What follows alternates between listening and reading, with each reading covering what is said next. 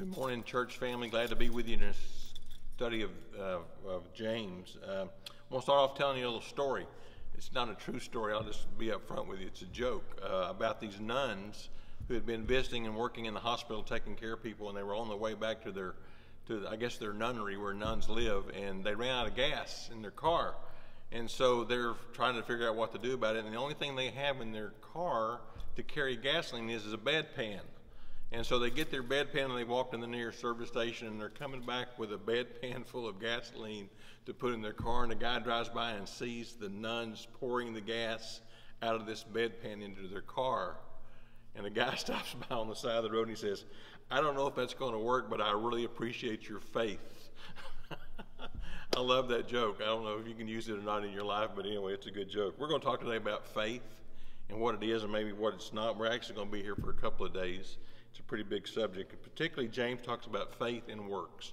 So let's dive in. We're going to start in chapter 2, verse 14.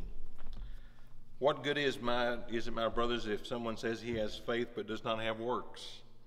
Can that faith save him? If a brother or sister is poorly clothed and lacking in daily food, and one of you says to him, "Go in peace, be warmed and filled," without giving them the things needed for their body, what good is that? So also faith by itself, if it does not have works, is dead. But someone will say, "You have faith," and I say, "I have works. Show me your faith apart from your works, and I will show you my faith by my works. You believe that God is one, you do well. Even the demons believe and shudder. Do you want to be shown, you foolish person, that faith apart from works is useless? Was not Abraham our father justified by works when he offered up Isaac on the altar? You see that faith was active along with his works, and faith was completed by his works. And the scripture was fulfilled that says Abraham believed God, and it was counted to him as righteousness, and he was called a friend of God. You see that a person is justified by works and not by faith alone. In the same way was not Rahab the prostitute justified by works when she received the messengers and sent them out by another way? For as the body apart from the spirit is dead, so also faith apart from works is dead. Sounds like James is in some intense discussion here with some people. Sounds like he might be a little bit upset with some folks even about this idea. I said earlier in this study that the book of James is probably the most practical, down-to-earth book in the whole Bible. There's not a lot of great sermons. There's not a lot of great theology or debates here like you might see in the book of Romans or in the book of Hebrews. It's just very practical how-to. Well, today's lesson, I'm going to have to back up on that a little bit because this idea about faith and works is fundamental theology that we have to kind of understand. Are we saved by faith? Are we saved by works? Some have rephrased that to say, "Are we saved by faith alone?" is the phrase you'll hear sometimes. And you can see that James has some definite opinions on this from his perspective, and so does Paul, and we'll get there a little bit later today and for sure in the lesson tomorrow. So this debate, these teachings go back thousands of years. And so as I often say sometimes in Bible, because I'm glad we've finally got that solved, we're still wrestling with this faith and works thing even 2,000 years later. This book of James is largely written to Jewish Christians. It says to the dispersia, to the 12 tribes who were dispersed out of Jerusalem. The readers were Jewish, and it's hard for me as a non-Jew to understand all that came with being a Jew and then now being converted into Christianity. They had their feasts, they had their rituals, they had their high holy days, they had the priesthood, they had sacrifice, and all that was their religion. It was the way they related to God. This emphasis on keeping rules and doing everything exactly the right way. Very prescriptive. You do this, and then you do this, and then you do this. And if you do this, then you do this. There were ceremony and regulations were everything to them. And now, if you're a Jew and you believe that this Jesus of Nazareth was the promised Messiah, and you subscribe to that, and you're immersed, you go through this mikvah, this baptism into this fellowship with Christ and all those believers, now what? Well, you don't turn off that old Jewishness in your life like a light switch. You hang on to a lot of that, and that's what we see in the early church. And so for the Jews, so much emphasis on the externals, on rituals, and doing things like that, it's hard for them to not associate that with their salvation and with their relationship with God. And they even had the idea that the more strictly you could obey those things, the better off you were, the better your relationship with God. But now in this thing called Christianity, this thing called the way, we have folks like Paul who are around teaching that it's all about grace. It's all about heart. It's all about relationship. That God's love extended towards us, even to us who are non-Jews. There was a lot going on in the mind of these Jewish Christians, and I want to be respectful of that. But Paul says over in Ephesians 2, you know this very well, but because of his great love for us, God, who is rich in mercy, made us alive with Christ even when we were dead in transgressions. It is by grace you have been saved. And God raised us up with Christ and seated us with him in the heavenly realms in Christ Jesus, in order that in the coming ages he might show the incomparable riches of his grace expressed to us in the kindnesses in Jesus Christ. For it is by grace you are saved through faith, and this is not from yourselves, it is a gift of God, not by works, so that anyone could boast. And there's the great rub. You got the Apostle Paul saying this, and you got James over here saying this. We are saved by God's grace. Works, all those rituals, all the following of the sacrificial laws, the dietary laws, really have nothing to do with salvation anymore, according to Paul. And there's two extremes that you see in these early Christians, and there's two extremes that we deal with today. One is, I believe that, and so I abandon all of those regulations, and I just do away with them. I do whatever I want. I'm in Christ. I've done what I need to be in Christ, and so there are no regulations, there are no rules, so I just live any way I want to.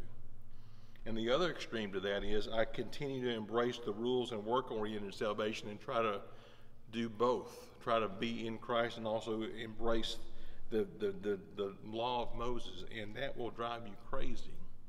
Like in most extremes, when I find myself on any extreme, on any issue, I find myself in a bad spot, and you're there with this as well. So today we're going to talk about faith, and we're going to try to define it. And then tomorrow I want us to talk about what faith actually looks like in our lives maybe today. How do you define faith? Well, for many of you who are listening in on this recording or these Bible lessons that we're doing, you're Bible students or you wouldn't be listening today. So you're immediately going to go to Hebrews 11, verse 1. It says, now faith is confidence in what we hope for and assurance of what we do not see. The old King James says, now faith is the substance of things hoped for, the evidence of things not seen. You know that definition. That you can't hardly improve on that. Faith is confidence, it's assurance, it's evidence. Even when we can't see things, it's a conviction that changes us. And if you continue in this chapter 11, these assurances and these convictions bring about some incredible things in the lives of all these people that are listed in Hebrews 11. So we have our Sunday school answer of faith, and our definition of faith is our Sunday school answer. But even in our vocabulary today, we use the word faith sometimes in a way that gives us some pause. We hear somebody say this, what faith are you? And we use that question to determine, are you a Christian? Are you a Jewish? Are you Islam? Are you Hindu? In other words, what is your fundamental faith? And we use that terminology, what faith are you? In Christendom, we might ask the question to delineate a denomination. Are you a Baptist? Are you a Methodist? Are you Pentecostal? Are you non-denominational? Which non-denominational has become a denomination of itself. So we try to delineate. Sometimes we use that phraseology there. You hear folks talking about brother so-and-so was a faithful Christian. And usually when we hear that term, it's often at a funeral or just in trying to describe somebody who went to church all the time, who was there when the doors were open, but also somebody who lived a good life, who, the old saying, didn't smoke, drink, or chew, or hang out with those who do. There's no obvious immorality in their life. And we don't need to discount those people or make fun of those people. May their tribe increase. But that's really not the definition that we're talking about faith as well. There's an elephant in the room that we have to kind of get to as we're talking about faith and works, particularly when it comes into this discussion about the churches of Christ. And we have to kind of get down to that nitty-gritty today.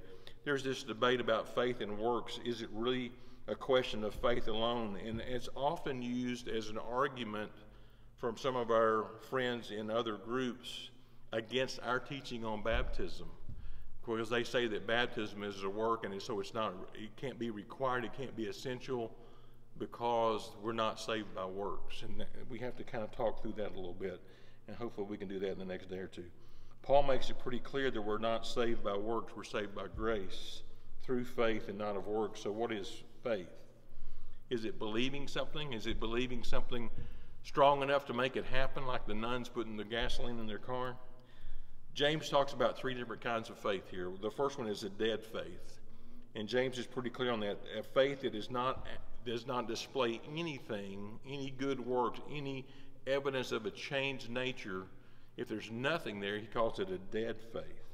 The kind of faith that James wants us to have is not just a mental assent, maybe even an intellectual or educational conclusion. There's a lot of people in academia that believe in God and maybe even believe in Jesus Christ, but they don't evidence it in their life. It's more just a mental or an academic assent. And James says, no, it's got to come out and display in your life. It has to be affected by it has to affect their lives. Second kind of faith that James talks about is a demonic faith, or the faith that the demons have. It's interesting that James says the devil has a kind of faith of his own, and it's obviously not a saving type faith. Someone said there's no atheist in hell, and that's a kind of a crude statement, and I would encourage you to be careful how you use that. But the Bible says that every knee will bow and every tongue confess that Jesus is Lord. So at some point, and for some people at the end of their life, they will understand. I made the comment one time to Cecilia, how many of you remember Carl Sagan? He was a great scientist, had a show on Channel 13 PBS called Cosmos. But he was an atheist. He did not believe in God. He was very persuasive, a great-looking guy, very intelligent guy, but he was an atheist, and he died back in 1996, and I said to somebody, did you know that Carl Sagan is a believer today? And they said, really? I thought that would have made the news when he became a Christian. And I said, well, he's a believer today because he's now seen Jesus Christ as the judge at his death. There is a demonic kind of faith that does not believe to a saving kind of faith. And that saving kind of faith is what we're trying to get to, that James talks about, a faith that brings about a saving relationship with God. And both Paul and James are actually in agreement on this. This weekend I spent some time watching a video from the BibleProject.com. I've told you about that. And this video this weekend was called Listen. And it was a study based on Deuteronomy 6 called the Shema. You know what that is, the Shema? Hear, O Israel, the Lord our God is one. Love the Lord your God with all your heart and with all your soul and all your might. The Shema, that's the word for hear. That's the word for listen. And you see that throughout Proverbs. You see that out throughout Christ's teaching. He says, hear, O Israel, or listen to me, or as he starts some kind of a teaching. The Jewish people prayed this Shema, this prayer, several times a day. Hear. The Jewish word for hear is not the same word that I use for hear when I'm in my language today. The Hebrew word Shema, to listen, is the same word as obey. They're the same word. When the Jewish people hear the word hear in the Shema, it's you listen and you obey. I think about hearing through the ear, but this Shema means I hear with my heart and I hear with my hands and my feet. It moves from just my head to my hands and my feet. In God's language, there's no separation between hearing and doing. It's like me telling my kids, I want you to clean up your room before I get back today. And I come home and their rooms aren't cleaned up, and I say, did you hear me? And they might say, well, yeah, we heard you, but I meant, did you hear me and obey me? And that's what the Shema is.